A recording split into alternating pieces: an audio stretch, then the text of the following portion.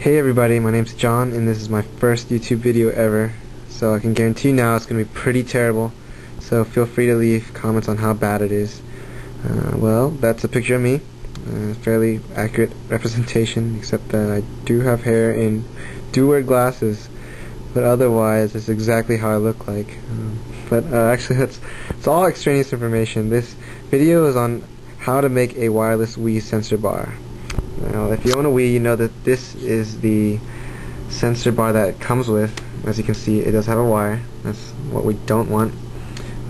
All it is actually a pair of 5 IR diodes on each side. That's infrared, and that's really all it is. So it's pretty easy to reproduce.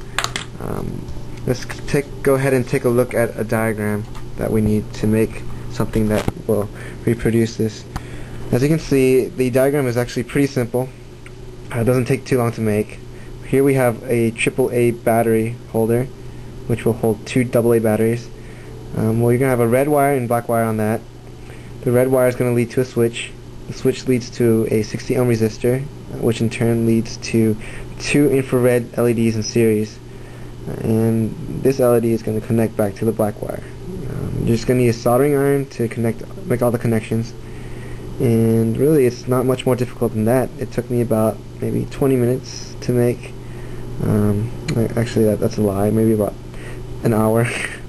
But another thing to note is actually that the diodes have to be positioned in this fashion, otherwise the circuit's not going to work because current just doesn't flow that way.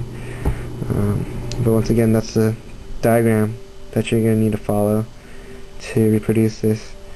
Here is a parts list. I got all these from Radio Shack, so those are the numbers I have. As you can see, the switch has 2 different numbers, but those are just 2 different parts that you can use. It really doesn't matter, just any switch will work.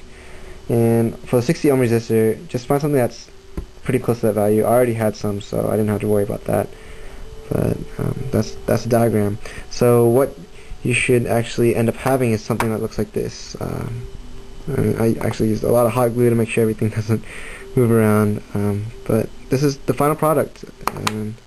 As you can see, they're actually on, and you can see the infrared that's shining. So without further ado, I'm going to go show you how this actually works. Well, actually show you that it actually does work. I'm leaving my sensor bar here, just to let you know, so I'm not cheating. I'm going to head out to my living room where my projector is, and I'm going to place them on my table. You can place them wherever you feel works best, but I'm lazy, so I don't feel like positioning them anywhere too hard to reach right now. But that's where my infrared sensor is going to sit. I'm going to grab my remote.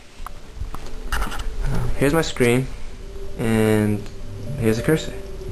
So I'm waving my remote back and forth, and you can see it's working. So that's about it, and I hope you can make it. If you have any questions, just post on the comments, and I'm sure someone nicer than me will be able to reply to your questions and concerns. But good luck, and happy gaming. I guess that was kind of gay, but alright, have a nice day.